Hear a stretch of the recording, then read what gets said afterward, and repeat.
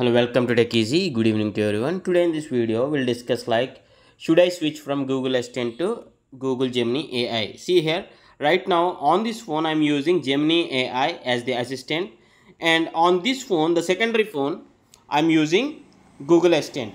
So when I say "Hey Google" on my phone, "Hey Google," see, on this phone, it is Google Assistant has opened, and on this phone, it's "Hey Google." Right now, as I'm recording the microphone, Hey Google is not working, but I'll tell you the basic advantages and the comparison.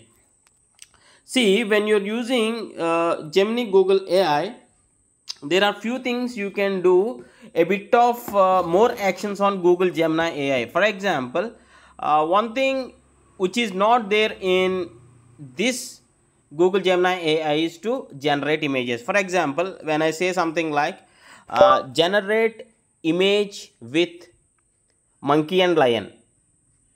So on Gemini AI as your assistant, there is a chance of creating AI images. Okay, so it is not taking monkey and lion. Okay, so this option is not there on actually Google Assistant.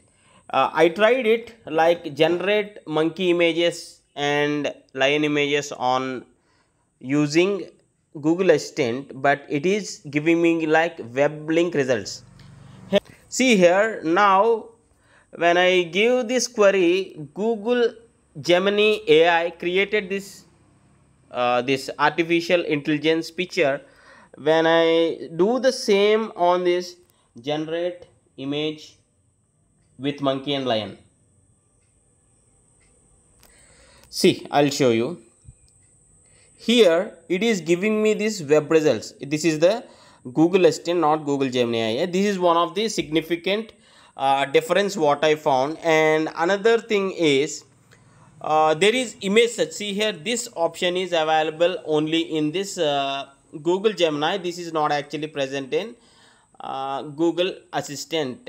So how this can be used? You can open this, and when you click on a web page or a signboard or whatever it may be, for anything, when you click on this attachment, you can search with this image. For example, when you want to purchase something online, you can take a picture of a laptop or a favorite dress or apparel or shoes, whatever it may be. In that case, you can open this and you can take the picture of the product and click on this, so that it will give you the search result something like this.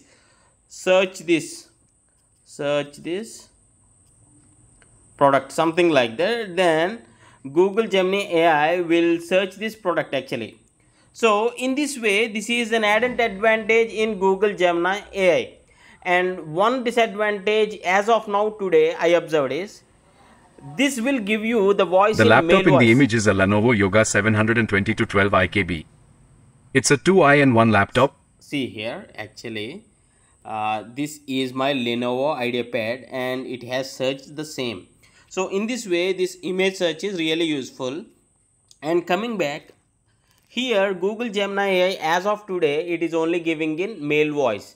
There is no option to switch between male and female voice, but that is available in Google Assistant. So if you want to make an advanced AI shift, then you can consider shifting to Google Gemini AI, or else you can just use Google Assistant. To have this Gemini AI, you need to open the Play Store, and here you need to search for the Gemini app. By default, this Gemini app may not be available on your mobile. You need to install this and you need to click on open. And if this is the first time, it will ask something like switch from Google Assistant to Gemini AI. You need to click on switch. Then whenever you say something like hey Google, then automatically this Google Gemini AI will be activated. And yes, you can take the decision and let me know which AI assistant you are using on your mobile, whether it is Google Assistant or Gemini AI.